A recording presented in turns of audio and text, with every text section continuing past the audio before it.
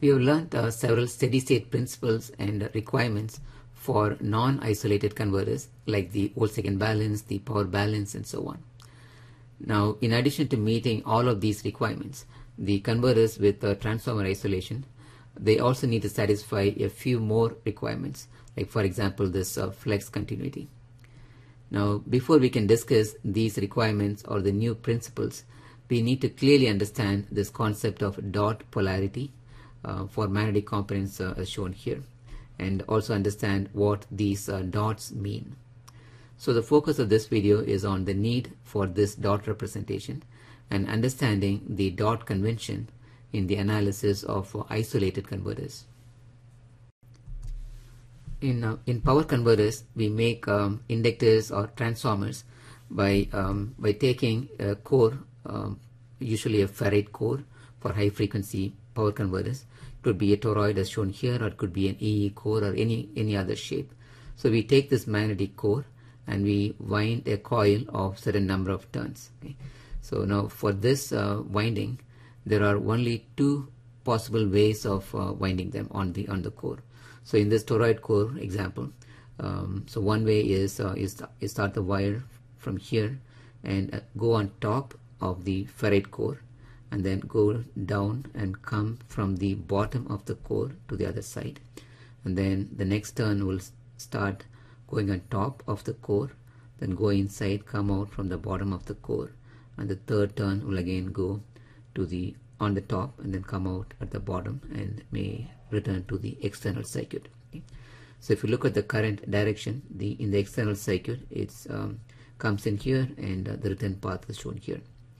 Now inside the inductor in this example, the current path is left to right on top of the core, once again left to right, and so on.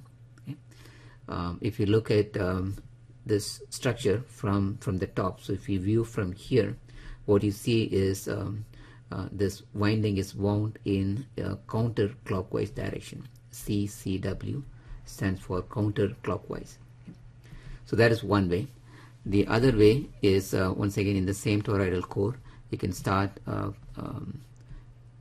the wire from here, and instead of going on top of the toroid, you go behind the toroid. So I'll show that as a dotted line, and then come out here and then go on top.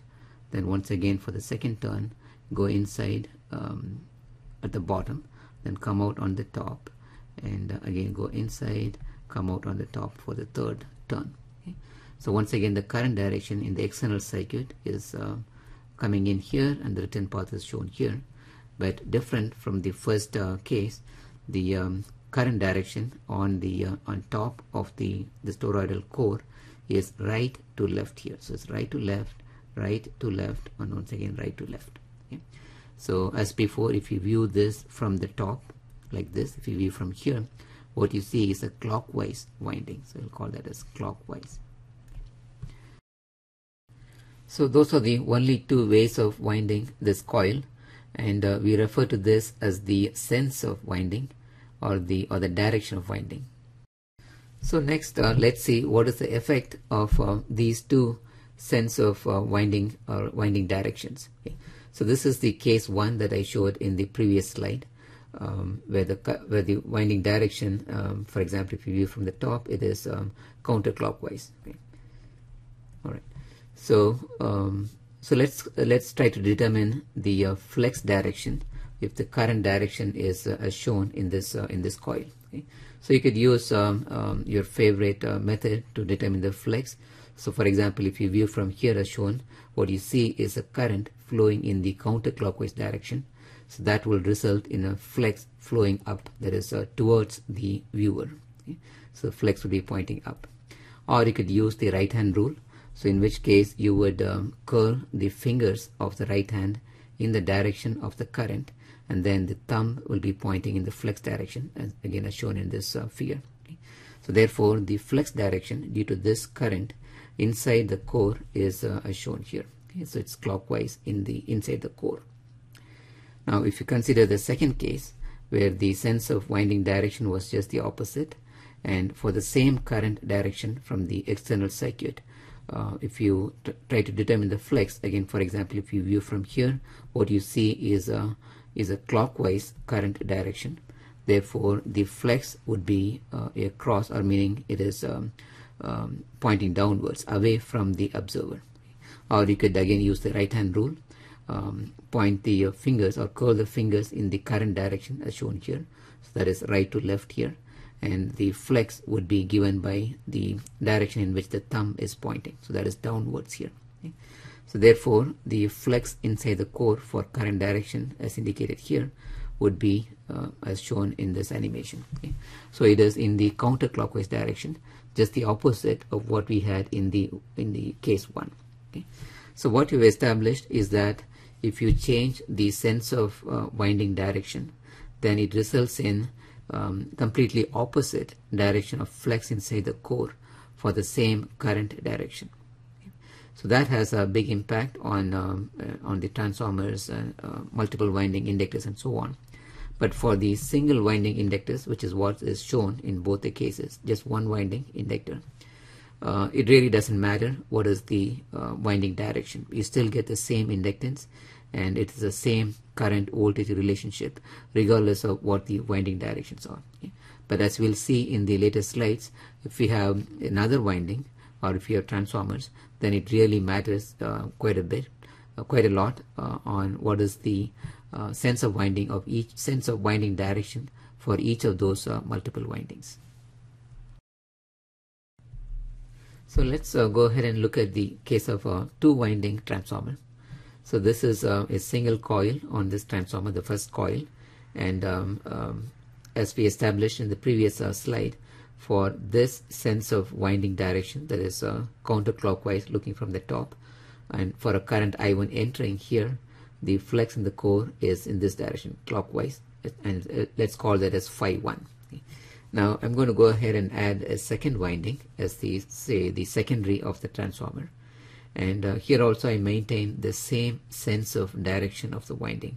So this also is counterclockwise as viewed from the top, and if the current I2 is entering here, then without doing any analysis I can immediately say that the flex phi 2 produced by this current is also in the same clockwise direction inside the core, similar to phi 1. Okay. Now if I consider the second case, where again I have a two coil transformer, the first coil is same winding direction as the first transformer, whereas the second coil I purposely make the sense of winding direction the opposite. So if you view from the top for this coil, it is clockwise, the winding direction is clockwise. Okay. Therefore, so even before that, the flex phi 1 produced by I1 is in the clockwise direction as in the first case, whereas now I2 again entering at this point, because of the reversed sense of winding direction of the second coil, the flex phi 2 produced by this current I2 is in the opposite direction. So again, we don't have to do an analysis. Just by seeing I1 phi 1 relationship, we can say I2 phi 2 is going to be just the opposite because of the opposite winding sense of winding direction. So that clearly shows that if the winding direction is reversed, then the direction of the flex in the core is reversed, and that has a big impact, because in one case the flexes, and due to these currents, they add. So the net flex, so that is an important term, the net flex in the core in one case is adding. So one case is phi 1 plus phi 2, and in the second case the net flex inside the core is phi 1 minus phi 2. So that's going to affect several circuit variables. Okay, next I will take an example of an EE core, an EE core as shown here. Okay. So here also I'm going to consider a two coil transformer. So the first coil is shown here, and as before, this has viewing from the top, it has a counterclockwise sense of winding direction. Therefore, if you look at the flex inside the core, if you look at the center limb, you could use, for example, the right hand rule, and you can see that the flex is pointing in the upward direction in the center limb. Okay. So the flex path is shown here. So we saw that it is going up in the center limb, and assuming the reluctance in both these paths is the same, then this flex divides equally into two paths, and one completes in this outer limb and the other completes through this outer limb. Okay. So we can see that the flex direction in the center limb is bottom to the top, and in both the outer limbs it is top to the bottom. Okay. Now so I would represent this flex direction only in the center limb as going bottom to the top. Now let's go ahead and add the second coil. Okay. So for one case shown here, I maintain the same sense of winding direction. So once again, viewing from the top, the what you see is a counterclockwise winding direction. Therefore, a current that enters here would produce a flex in the same direction as the first coil, and so we would indicate that by this blue line. So that shows that the flex in the core due to both these currents add. Okay. So whereas if I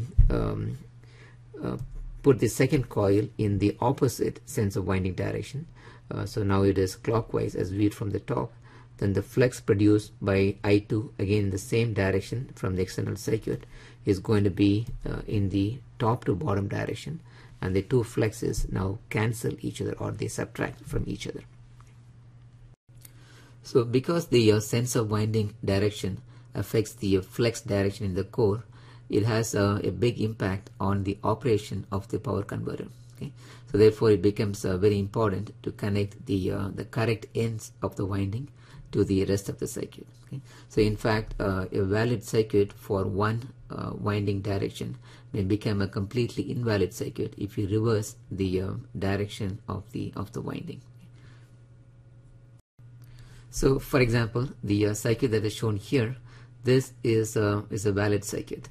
So this is valid as long as the sense of winding directions are as indicated here. So the first winding, the primary winding, again viewed from the top, it has looks like a counterclockwise sense of winding direction, whereas the second winding, again looking from the top, it has a clockwise sense of winding direction. So for this arrangement, this is a valid circuit. We will see later that this is nothing but a flyback isolated converter interfacing two batteries, for example. But if I reverse if I keep the winding direction for the first winding the same, but I remove this winding and put another winding with a different sense of winding direction, as you can see, viewed from the top, this winding also has a counterclockwise sense of winding direction, with the first one remaining unchanged. So this circuit is, should remove that. So this circuit is completely wrong. This is an invalid circuit. It will result in short circuiting of some voltage sources, and it will violate several principles required for valid operation of isolated converters.